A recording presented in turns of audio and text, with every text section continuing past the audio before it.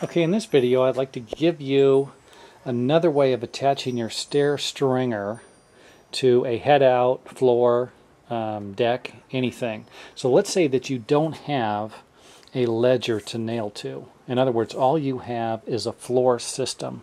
You don't have a wall, there's nothing, you're just going to have to hang the stringers off of something.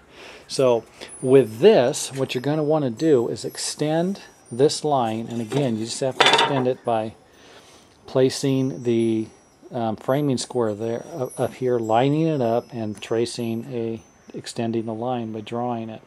Now, what I want to show you here is, let's just say that you're going to attach the stair stringer to a 2x6 floor system. What you're going to want to do is get this lined up here with the 5.5-inch measurement. Line this up here, and you can see we got 5.5-inch measurement. Let me pan back there. So again, instead of making this our last step here, which it would be our last step anyway when it finished, instead of making this the end of our stringer, this will not be the end of the stringer. It will go all the way over to here, and it'll actually finish the same. You'll get the same look. This area right here is actually going to be the top of the floor. And then you're going to have your third step, your second step, and your first step.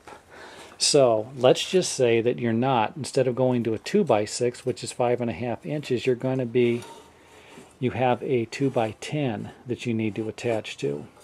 Simply move the square over to where you have 9.5 inches there. Make a mark. Can't let go of the square, otherwise it's going to fall. Make a mark here, cut this out, and you'll be using this as your stair stringer to attach to a 2x10 floor, joist, or deck.